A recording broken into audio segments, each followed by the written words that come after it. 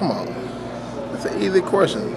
Well, I think that the Dream Team is way better than the team this year because the Dream Team has 11 Hall of Famers on their team, and that's like the record for Olympics. The 2012 team, the current team is better than the Dream Team because who's going to stop LeBron James?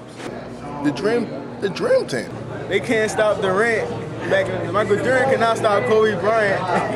And who's going to stop Tyson Chandler? The Dream Team. I think the USA team with no injuries is better than the Dream Team. Dream Team, because they had height. They had Charles Barkley in his prime.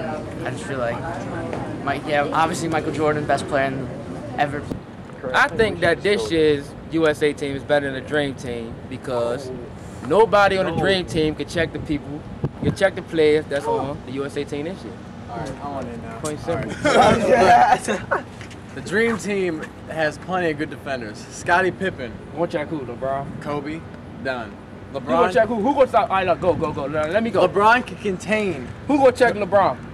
Scottie Pippen. Who gonna check Kobe? You can put Michael Jordan. Who gonna check Melo? He don't even start. Yeah. So what? Who gonna check KD? Doesn't matter. Who gonna check Magic Johnson, 6'9" point guard? Yeah. Don't put Chris Paul. Don't put Chris. LeBron. And then who's gonna check Michael? Kobe. No. There can only be one dream team. There's been other Olympic teams with NBA All-Stars, and they've won gold, they've lost gold, but there's only one dream team.